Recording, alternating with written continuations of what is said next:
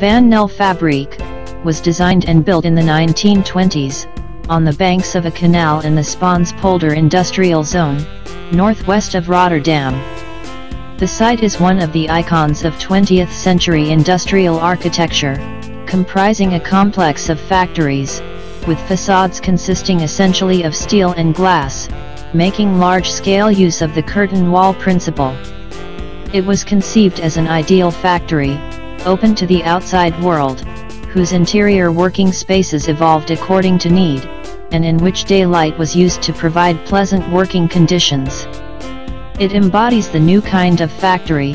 that became a symbol of the modernist and functionalist culture of the interwar period, and bears witness to the long commercial and industrial history of the Netherlands, in the field of importation and processing of food products from tropical countries, and their industrial processing for marketing in Europe.